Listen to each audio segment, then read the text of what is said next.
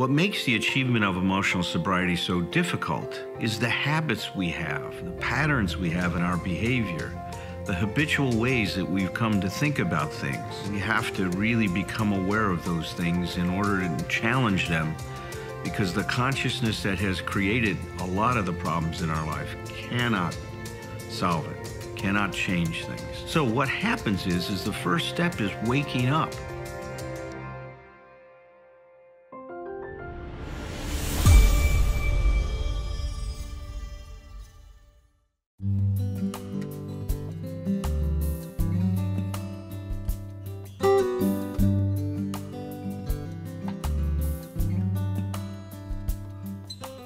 Tonight, we're going to continue our exploration of how the steps help us achieve emotional sobriety, but putting on the lens of how they help us increase our self-esteem. Or a better way to say it is how they help us change to a more grounded, we called it an authentic self-esteem, a self-esteem that's based on humility. We could call that even a healthy self-esteem. Now, I truly believe that emotional sobriety is contingent on an improved self-esteem, as well as among a few other things like humility, I think is very important. Curiosity. We'll talk about other elements of it, but self-esteem is very important. And I just want to remind everyone that Bill said in the 12 and 12 very, very clearly, when he started his discussion of step 12, that if we practice these principles in our daily affairs, that we and those about us begin to discover self-esteem. So we are now looking at how that begin to discover emotional sobriety, which, as you're going to see, means that we're also increasing our self-esteem. So this is a very powerful thing. And now for the last several weeks, we've been talking about self-esteem, how it relates to this step. So I want to kind of look at this from the perspective that we had when we were discussing the steps and how they helped achieve emotional sobriety. So before I talked about that, the steps are designed in a way that they create a charge, and then the next step discharges that charge that was created in the step before it. So there's a charge being created in this step one when we admit we're powerless, and then we also see and own that our lives have become unmanageable. What it means is that the consciousness that we've had, that we've been living our life with, has not worked. That there's a real problem with the way that we've been approaching our life. Now, a lot of people believe, if you are alcoholic, that there's a strong genetic component. But you see, if we have a different kind of a consciousness, when a problem happens and we are healthy, we're going to respond to that problem and take care of it. But there's something in the nature of our consciousness that does not permit and allow us to respond well to problems in our life. And a big part of that is denial. We don't want to see who we really are, especially if it doesn't fit with who we think we should be. From the self-esteem point of view, step one is the beginning of demolishing a consciousness based on shoulds. It's a deconstruction of that consciousness that's based on these ideas about who we're supposed to be okay. And nobody's idea of who we're supposed to be okay includes being powerless and having a life that's unmanageable. That's just not part of the script for anybody. So now when we're confronted with having to admit and face this reality of our situation, as Bill says, every natural instinct cries out against it, which means that the consciousness that we have, that we come into step one with, has a hard time assimilating that information. And this is where the gift of pain and desperation comes in. If we're in enough pain, we're in enough desperation, it creates an awful lot of humility and willingness to try something different. And that begins this process of change when we now bring into our consciousness that I am powerless, that my life has become unmanageable. I start to deconstruct a consciousness that I've been relying on, and I start to create the possibilities of a new experience with myself, a new experience with my problems, a new experience with life, a new experience with my fellows, a new experience with the God of my understanding. I love the discussion we've had so far about self-esteem and self-acceptance. And the thing that I want to point out tonight, and it was mentioned in last time I was here, and I don't know if it was mentioned again last week or not, but that self-acceptance is a prerequisite of change. And so now when we're accepting our powerlessness, we're admitting our powerlessness, we're looking at our unmanageability, it creates a charge. My God, I need to do something about this. I've got a serious condition. I've got a serious problem that's causing all kinds of a mess in my life. And there's nothing that I know that I can do about this the way I am. Something has to be different. I have to be different, but I have no idea what that is. Before, when we talked about the steps and how they create emotional sobriety, I talked about this creating an existential crisis. And it does. It creates a crisis. I can't rely on the consciousness I've been using to live my life and to try to navigate through all these issues. I know that's not working, but I don't have anything new yet. You see the dilemma that it creates? I'm letting go of this, or beginning to, but I don't have anything to replace it. That's what an existential crisis is we're letting go of one thing, but we don't have something new yet to rely on, to count on. And that's the charge that's created in this step. That's the charge that's going to help us start to build a stronger foundation for our life.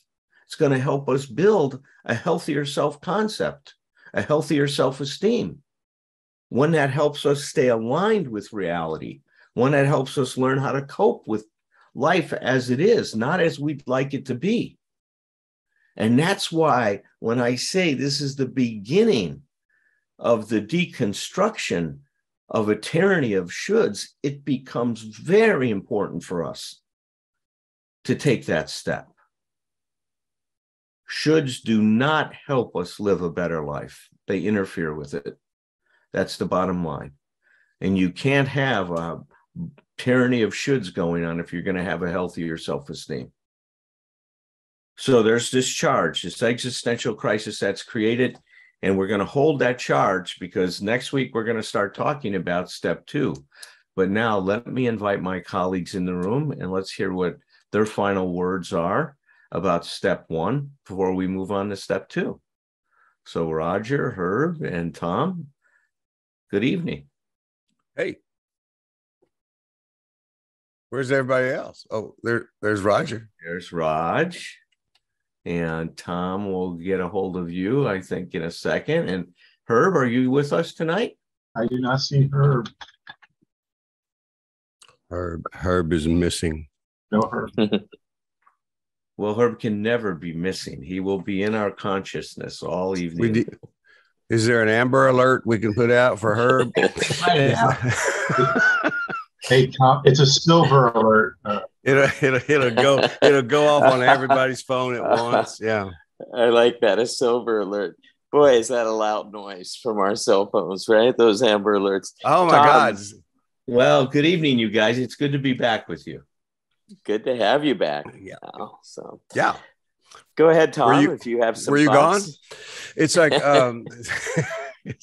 I don't know that I have, it's, I actually didn't realize this is our last on the first step, but I like it, and I've really enjoyed this conversation. The discussion we've been having, and I missed out on some of it at the very beginning, but I appreciate you guys letting me in on it. It's the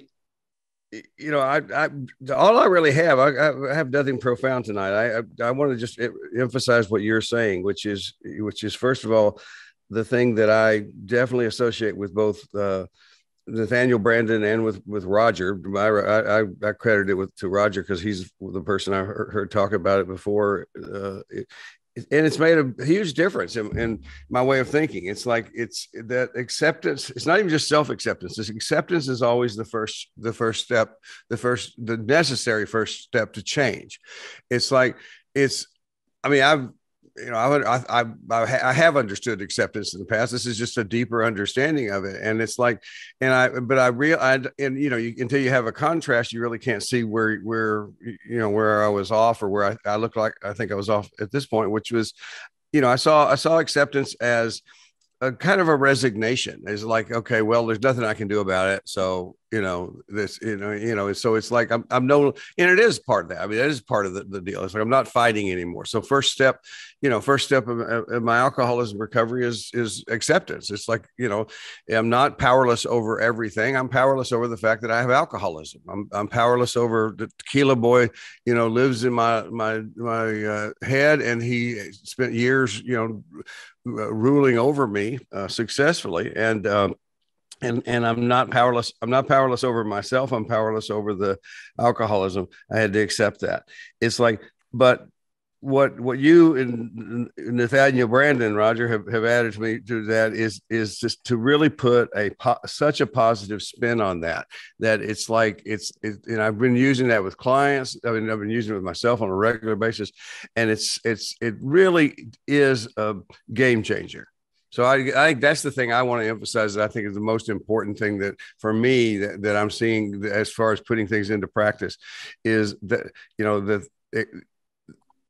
the self-esteem is a part of the whole picture. And it is, and I agree with what you say, Alan, it is absolutely a necessary aspect. I used one of the things I used to say to freak people out with the eating disorders is I would say,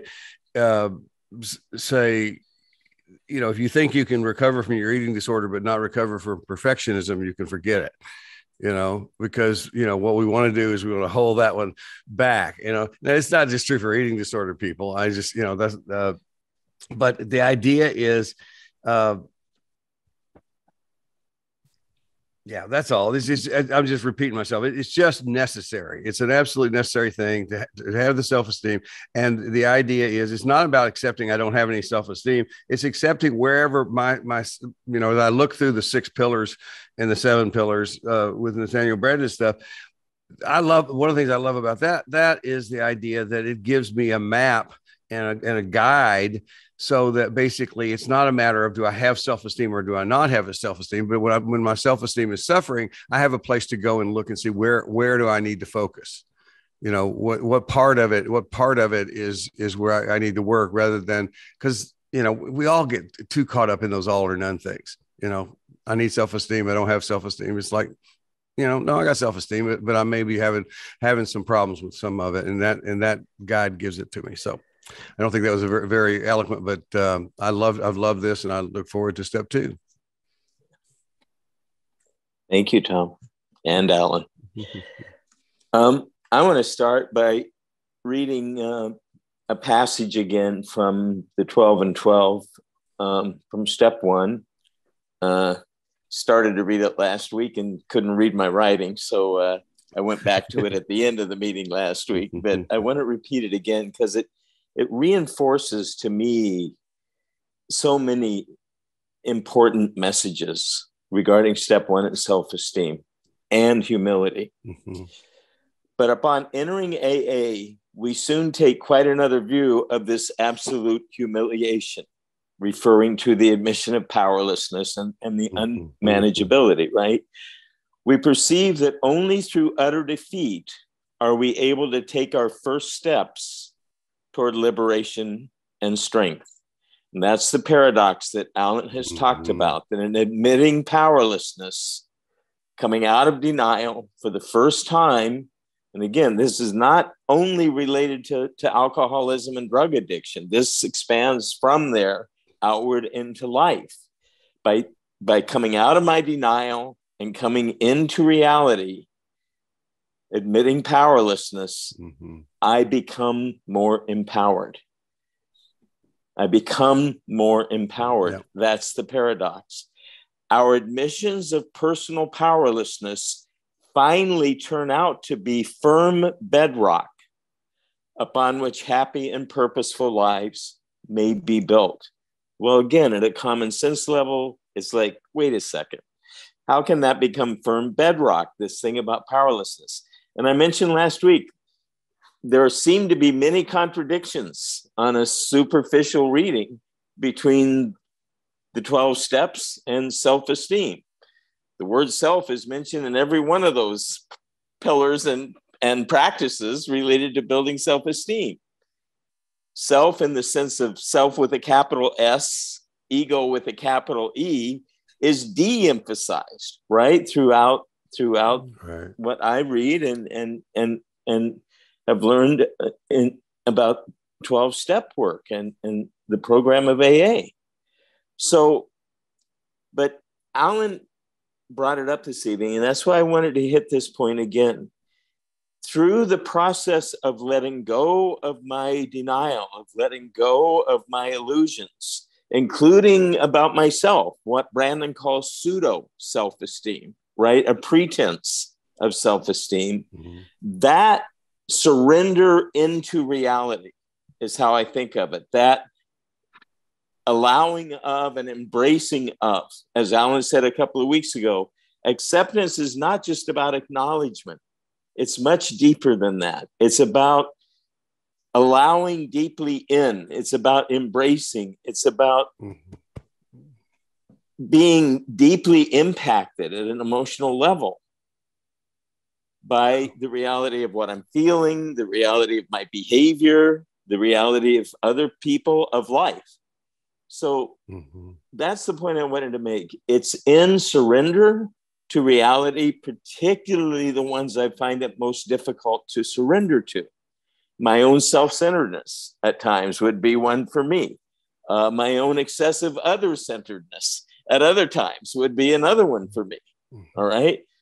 Just things about reality, where I live that, don't meet my expectations and my shoulds. Those are other people who don't meet my expectations and my shoulds.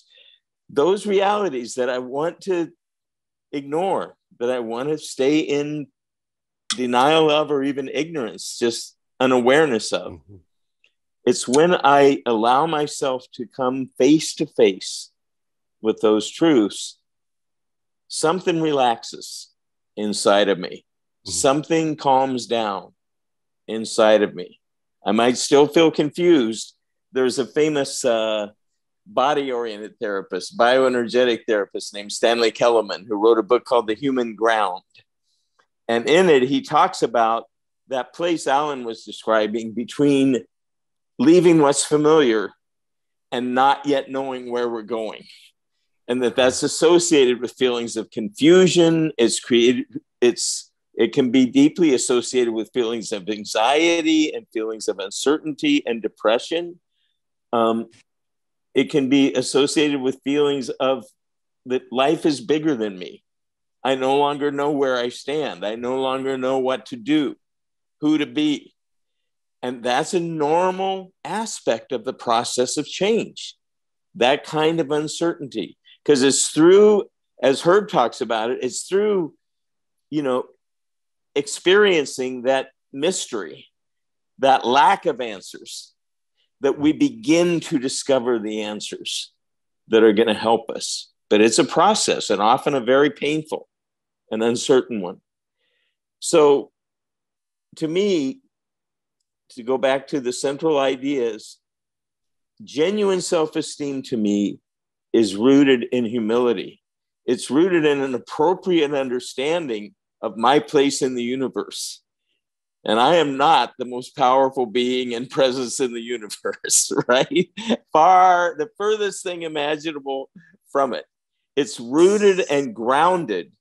Again, humility refers to, the earth, the ground, being in the dirt, right? Being low rather than high.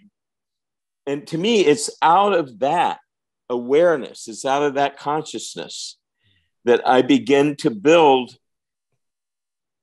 self-esteem from that bedrock.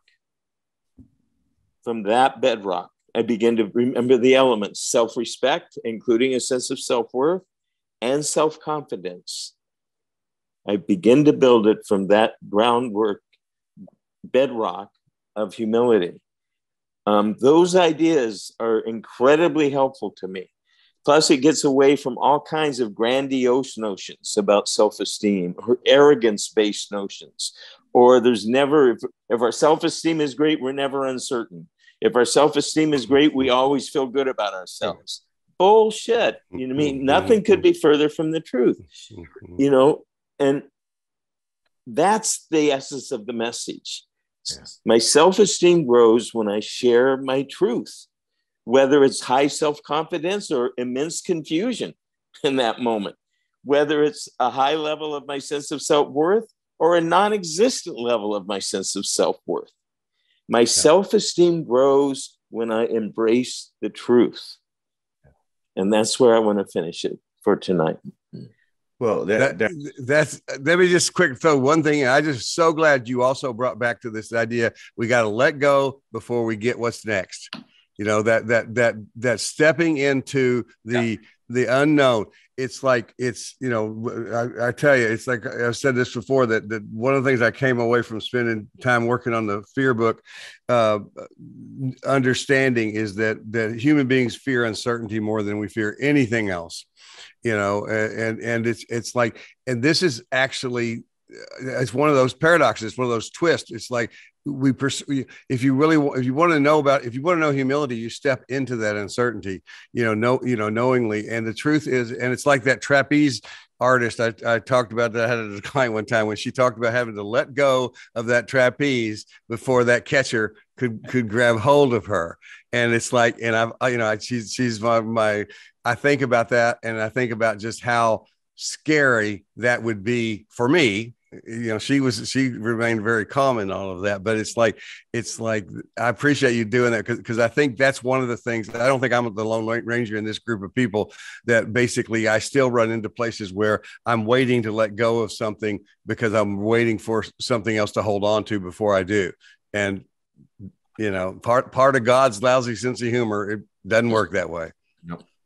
That's the other thing I wanted to say. See, as our consciousness starts to transform, right, as we're starting to build a consciousness that's going to be grounded in, what you're talking about, Roger, this genuine self-esteem based on humility, right? I think we even called it authentic self-esteem at one point. Mm-hmm.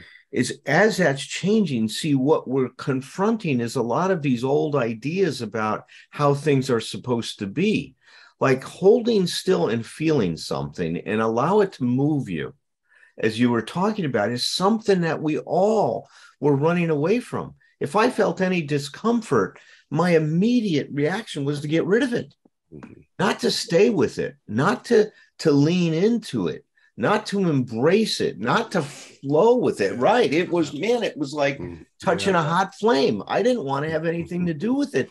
And this step is beginning to shift that dynamic. Now we're holding this paradox that we're powerless and our life is unmanageable. And at the same time, we're living it. What are we going to do? How do we hold that paradox that's now in our hands? Well, we hold it and we let the energy of that experience move us organically towards a solution instead of trying to take control. See, this is where we're tapping into a whole different force that none of us control freaks ever thought was possible, because we wanted to know where it was going, like you said, Tom, right? We wanted the certainty of it. I'm gonna wrestle satisfaction from this life. Well, maybe not.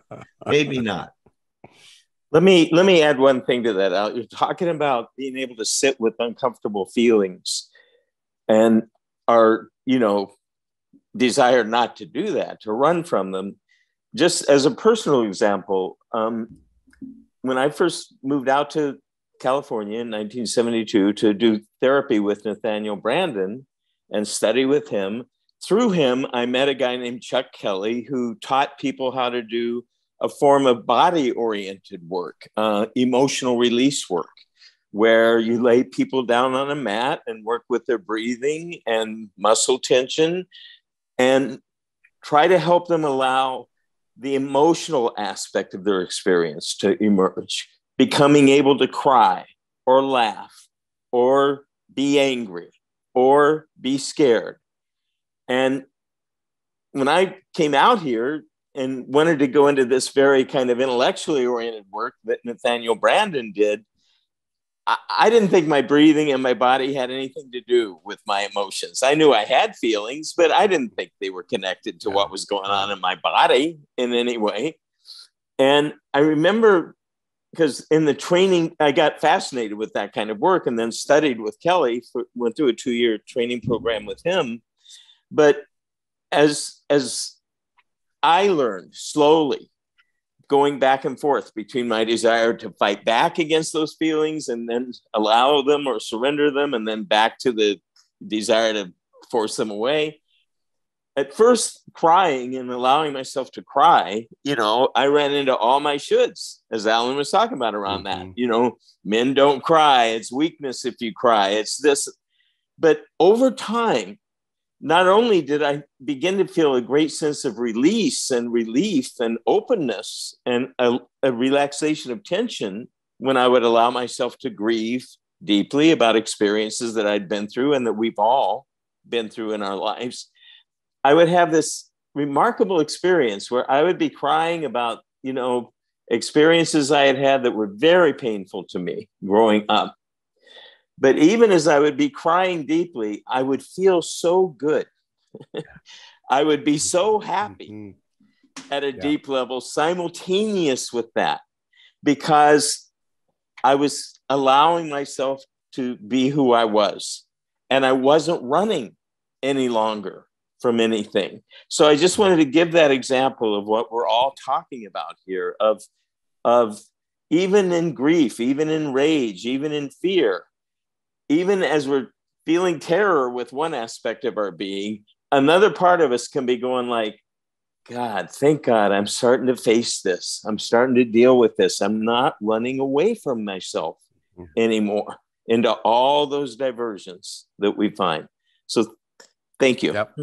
I hear a lot of people criticize the 12 steps, that they're old-fashioned. I can understand that criticism. They were written back in 1935. Some people that are agnostic have difficulty with the word God used in the steps. For me, I look at the process that's involved. The forces that the 12 steps generate are so powerful that I think they're ageless. There's this interesting phenomena that happens when you work the steps. They create a charge and then a discharge. The first step, we're powerless. Our life has become unmanageable. It creates this charge.